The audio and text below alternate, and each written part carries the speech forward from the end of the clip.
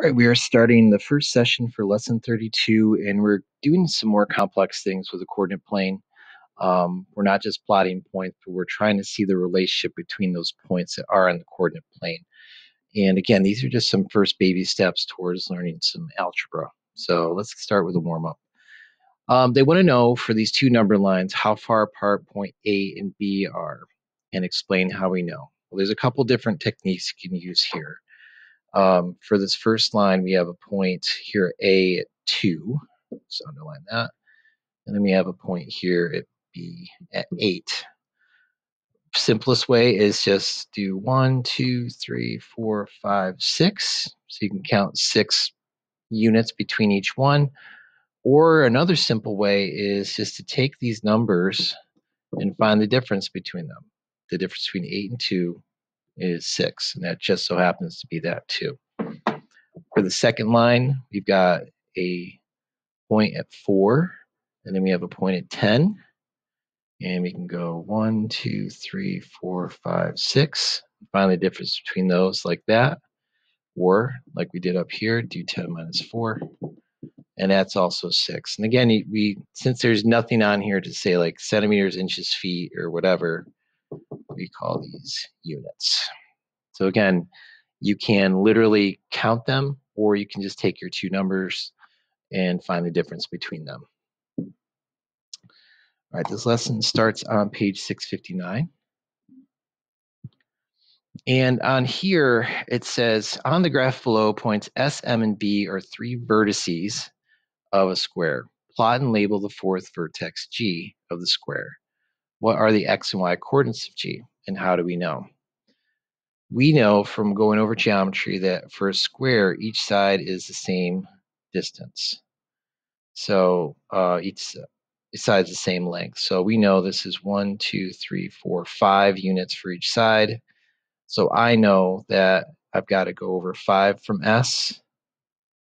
I've got to go down 5 from B. And this will be our point G. And just for the sake of this, this is 8 over from the X and 5 up on the Y. So we have 8, 5. So how do we know? So we know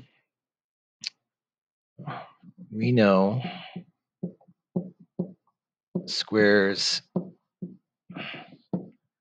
have 4 equal sides.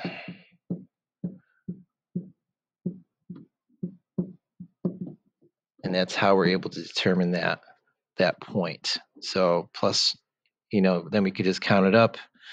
1, 2, 3, 4, 5. 1, 2, 3, 4, 5. 1, 2, 3, 4, 5. And you guessed it, 1, 2, 3, 4, 5. So all the sides are equal. It's got our 90-degree angles here. So it is a square. Let's continue. Not too difficult. For one, explain how you determine the ordered pair for the fourth vertex G of the square. We did this together. We counted the length of one side.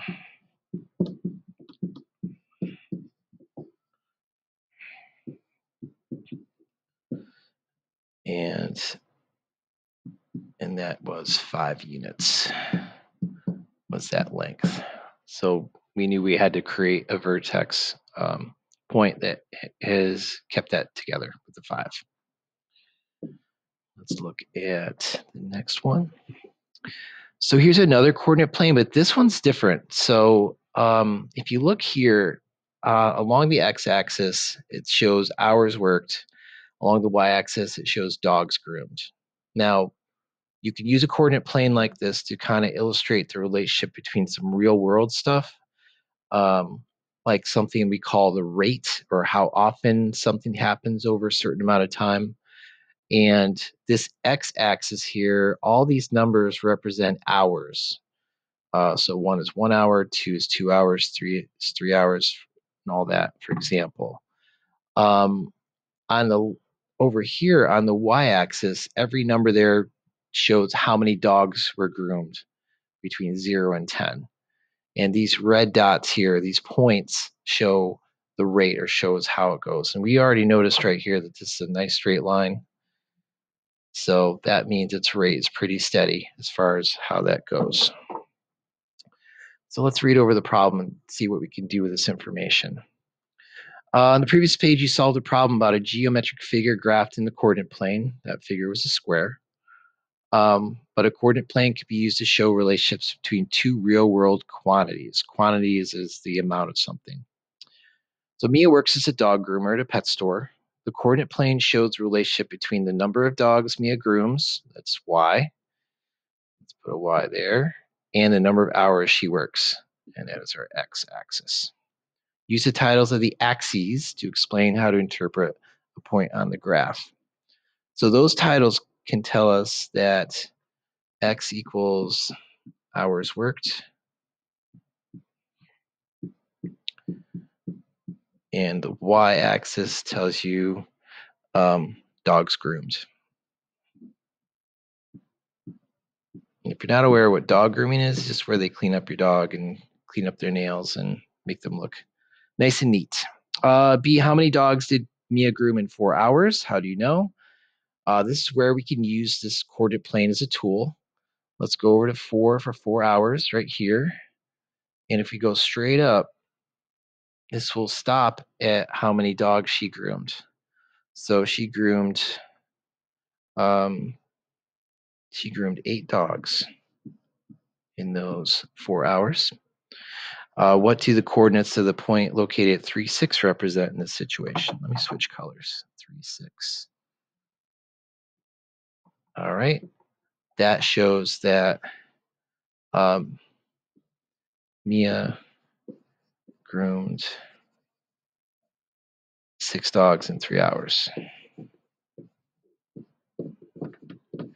And if we want to get really technical, we could also see that basically the rate that she does dogs here for grooming is for every hour she can groom 2 dogs, because this line shows a nice consistent rate. So she's always pretty steady with however many dogs she can get done in that amount of time.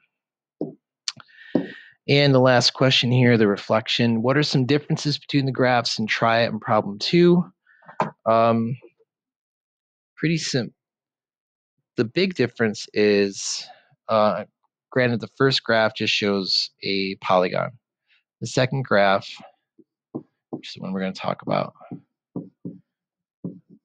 second graph